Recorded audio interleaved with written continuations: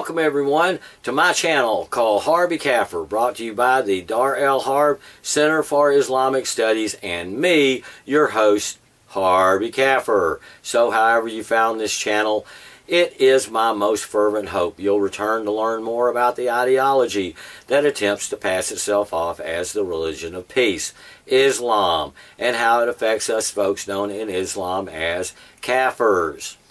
This episode is more than just inspired by, it's more like stolen from another YouTube educator that I admire again. His name is Dr. David Wood, and he makes some of the most imaginative videos on the interweb on the subject of Islam. And although he comes from a totally different perspective than mine, we see eye to eye on many of the ways to approach informing folks on what Islam has to offer us non-Muslims. With that in mind, may I present my cover version of his video about Taqiyya. Taqiyya is one of Islam's religiously acceptable forms of deception. It involves lying to protect yourself or to protect the Muslim community. Historically, Taqiyya has been much more important for Shia Muslims than for Sunni Muslims, because Shias have been in the minority much more frequently than Sunnis. And in order to protect themselves from being persecuted or slaughtered by Sunnis, Shias often had to deny that they're Shias. The prevalence of Taqiyya among Shias living in Sunni areas has led many Sunnis to conclude that Shias invented Taqiyya, despite the fact that Taqiyya is found in the Quran. For instance, in Surah 16 verse 106 of the Quran, Allah says that His wrath abides on any Muslims who decide to reject Islam, unless the Muslim is forced to reject Islam while inwardly remaining a true believer. The verse reads, "Whoever disbelieves in Allah after his belief, except he who is forced to do so, and whose heart is still content with the faith, but whoever finds ease in disbelief, on them is wrath from Allah. Theirs will be an awful doom." The verse was supposedly revealed after Muhammad's companion, Amir ibn Yasir, cursed Muhammad and praised pagan gods while being tortured. Since Amir only cursed Muhammad because he was being tortured, he was forgiven. So if you're a Muslim that says, "I reject Islam," and you mean it, you're in trouble. And that's a whole nother video, folks. But if you're a Muslim and you say, "I reject Islam," and you don't mean it, that's okay. Some Muslims insist this is all there is to Taqiyya. It's simply pretending to renounce your faith in order to protect your life. But Taqiyya also involves pretending to be friendly towards non-Muslims, even though you hate them. In Surah 3, verse 28 of the Quran, we read, "Do not let the believers take non-believers for their friends in preference to believers. Whoever does that has no connection with Allah unless you're guarding yourself against them taking security." Don't take Kafirs as friends unless it's to guard yourself against them. Notice this verse has nothing to do with pretending you're not a Muslim. It's about pretending to be friendly when you don't really want to be friendly. Let's read the most respected Muslim commentary in history on this verse, Ibn Kafir, on Surah 3 verse 28 of the critical Quran, and it's down here in the footnotes, and it says, Allah prohibited His believing servants from becoming supporters of disbelievers, or to take them as comrades with whom they develop friendships rather than believers.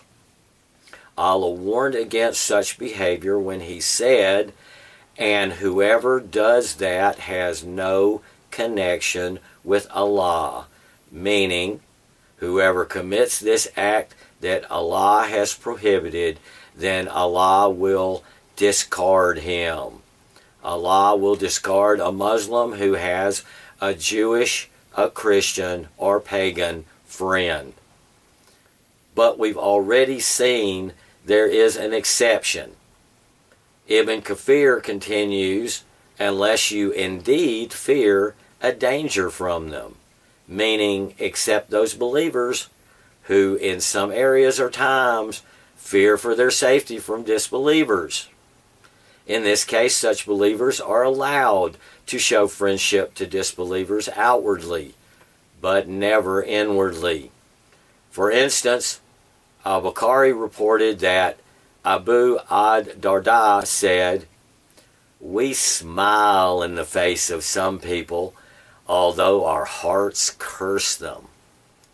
Al-Bukhari said that Ali Hassan said, "Taqiyya is allowed until the day of resurrection." Abu ad-Darda, one of Muhammad's companions, said, "We smile in the face of some people, although our hearts curse them." That's how Muhammad's companions understood Taqiyya. Why would Muslims need to pretend to be friendly? Because the Quran commands Muslims fight those who do not believe in Allah. Surah 9, verse 29. Fight those non-believers that are near to you and let them find in you hardness. Surah 9, verse 123. Muhammad is the messenger of Allah, and those who are with him are severe against disbelievers and merciful among themselves. Surah 48, verse 29. Muslims are commanded to violently subjugate non-Muslims, but sometimes Muslims aren't in a position to subjugate us Kafirs. What are they supposed to do then? Are they supposed to share their plans and say, "We're not going to attack you now, but as soon as we get the chance, we're going to conquer your civilization, put your men to death, rape your wives, and enslave your children"? Of course not. Countries wouldn't invite them in if they said that. So Allah commands them to pretend to be friendly, giving rise to the Islamic proverb, "If you can't cut your enemy's hand, kiss it." Now please don't misunderstand me when I explain what Islam teaches. When I tell you about Islam, I'm not telling you what your Muslim friends believe. So don't think because Islam commands Muslims to violently subjugate Kafirs, but to pretend to be friendly when outnumbered, your Muslim friend must be lying to you when they say Islam is a religion of peace. The average Muslim living in the West knows next to nothing about Islam and has been raised with the same values the rest of us were raised with. So when your Muslim friends tell you that Islam is peaceful, they probably believe it. Unfortunately, Islam isn't defined by peaceful Western Muslims. Islam is defined by Allah and Muhammad. And Allah and Muhammad say, "Fight the unbelievers unless you can't fight them. And if you can't fight them, deceive them. so that they are completely off guard when it's time to fight them. We saw this in the critical Quran, and we saw it in Islam's most respected commentary from the footnotes here in the critical Quran, which included quotations from Bukhari, Islam's most respected collector of hadith, and two of Muhammad's companions. So anyone who tells you that Islam doesn't promote this kind of deception either has no clue what he or she is talking about, or he or she is practicing Taqiyya.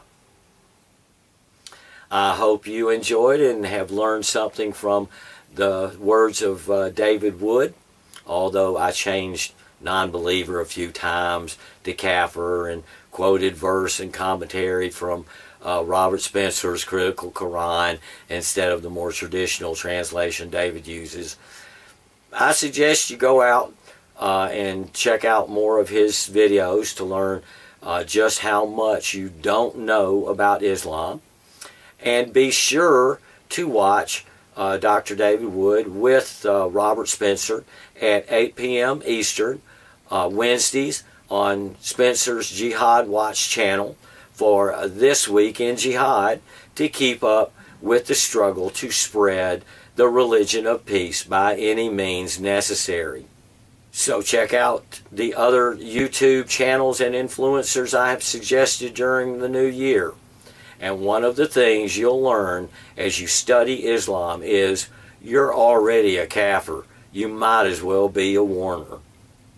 Please leave your comments below, and remember, no Islam, my fellow kafirs, so there is no submission. P.S.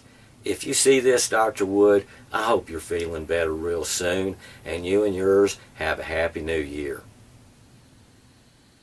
Allah